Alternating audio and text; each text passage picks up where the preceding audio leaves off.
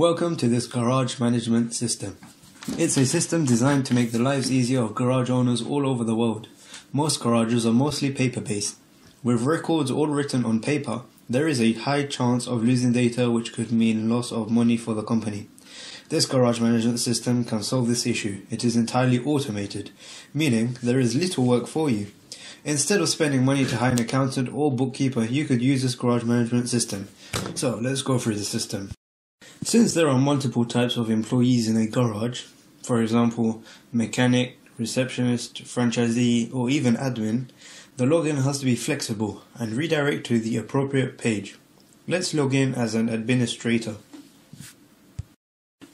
The system was made so that the administrator can create and restore backups, as well as manage users that can use the system.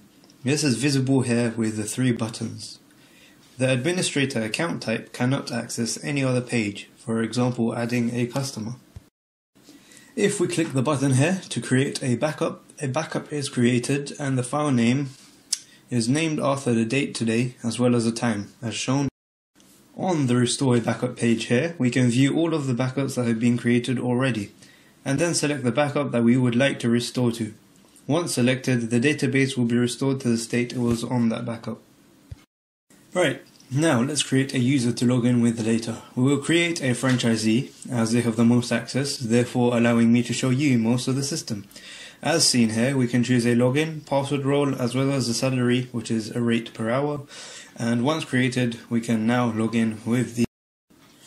So from the franchisee that we just created, we will now log in. Now that we are logged in as a franchisee, we can see all the functionality provided to the franchisee. The franchisee has access to these. So let's create a customer. We can view all customers on this page. From here we can also search for a customer. This feature uses Ajax and searches as you type, saving you the time and effort to press the search button. From this page we can also view customers' jobs, vehicles and details. In order to add a customer, we have to enter their details. Some details are strictly required, such as first name, last name and a method of contact. Only the franchisee can assign a discount to a customer as seen here using this drop-down. Once added, we can see it appear on the list of all customers. It will be added to the bottom of the list, so we might have to search for it. Here we can use the live search feature to look for the customer. As seen, whenever the user inputs a letter, the search script is triggered and the customer name is highlighted. From the customer list, we can also view the customer's vehicles, jobs and details. We can also edit the details here or delete the customer. Let's take a look at the vehicles. Vehicles can be added to a customer. Again, we can view a list of the vehicles, view their details, edit the details as well as delete the vehicles. There is also still a live search for the vehicles.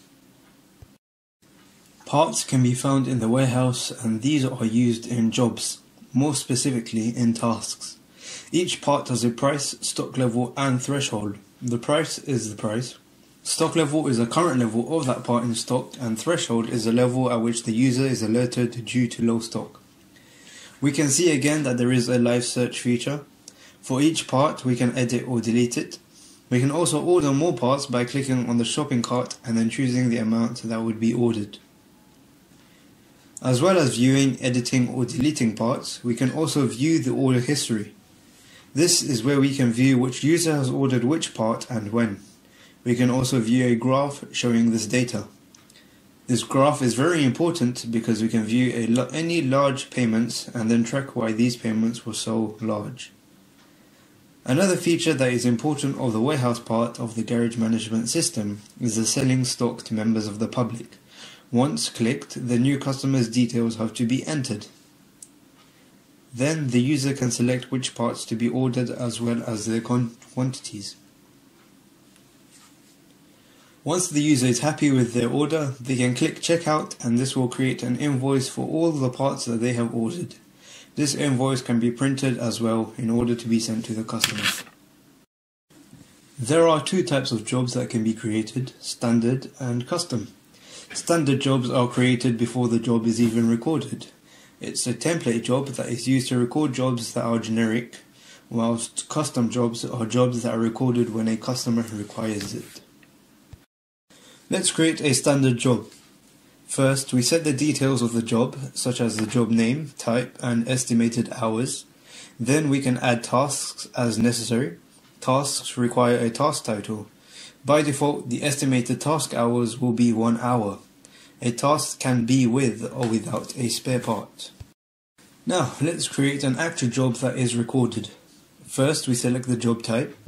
Here we can also see any standard jobs that have been created before. We then select a customer, followed by their vehicle, the current garage location, the work required, such as change all wheels, the estimated hours, the mechanic, and finally the option to pay later. Once the job is created, we can see it at the bottom of the list. We can view the job and see the various details, such as the customer contact details, current status of the job, and various other information. If the job is in progress, we can edit it. This will bring us to this screen. Now we can add tasks to the job, such as change front wheels, and we will select the part called wheel and select 2 of them, and finally the duration. We can leave the duration blank, and by default it will be set to 1 hour. Once the task is added, we can see it appear here. We can edit this task, delete it, or complete it. The current staff logged in who completes the task will be the staff member to appear as the person who completed that task.